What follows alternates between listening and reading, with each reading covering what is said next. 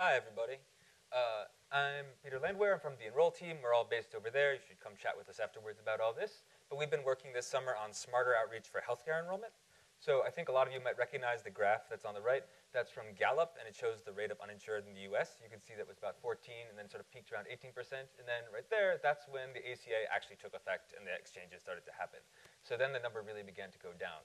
But that 13.4% that's there is actually a pretty hard group to reach. A lot of them don't even know the ACA exists or aren't aware they're eligible for it, so it's pretty locked in. The Enroll America and Get Covered Illinois are two organizations we've been working with. Enroll is a nationwide not-for-profit.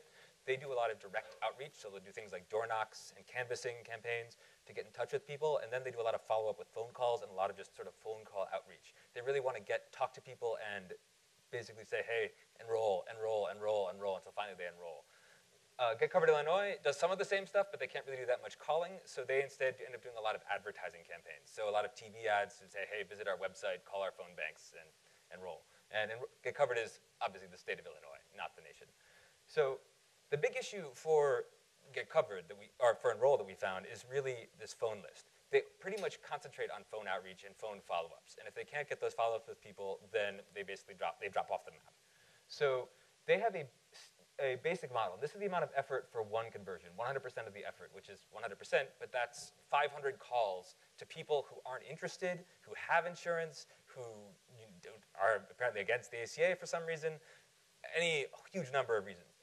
And we found that we can build up a contactability and uninsuredness and persuasion models to take some of that effort down and to actually decrease that count. So contactability, which takes a little bit of a hit, we have all the information from Enroll about all of their contacts and all of their outreach to anybody.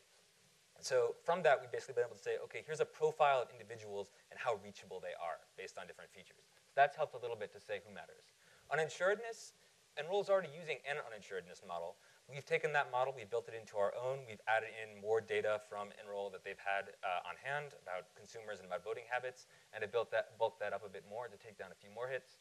And then persuasion. So Enroll's run several experiments to see just how effective their campaigns are in actually getting people to enroll in healthcare. We've used those to induce a new variable which approximates the actual effectiveness of a campaign on an individual person.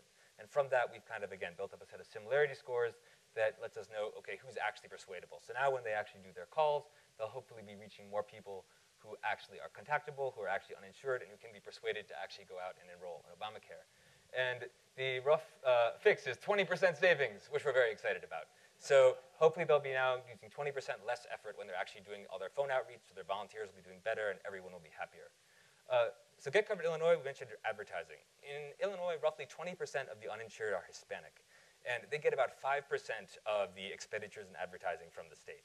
So this is a lot of money that is not actually going to target them, but it's actually going to target everybody else, and probably lots of other people who have insurance already. So we've done some work here modeling the effects of an advertisement on calls to their phone banks over the next 3 days. And if you hold sort of everything else equal, what you can see is that $1,000 on Spanish language ads will produce about 10 times the number of calls into the phone banks than the calls in English language ads. So even though English language ads are much more expensive than Spanish language ads, they're actually way less effective at getting calls in, and that population is a very untargeted population that is very highly uninsured. So we've talked to the state. They're going to hopefully be changing their advertising campaign for the next year to take account of this. We've talked to Enroll. We'll be talking to them some more tomorrow, and hopefully they'll be changing their models to use our stuff. And yes, more people insured. Thanks.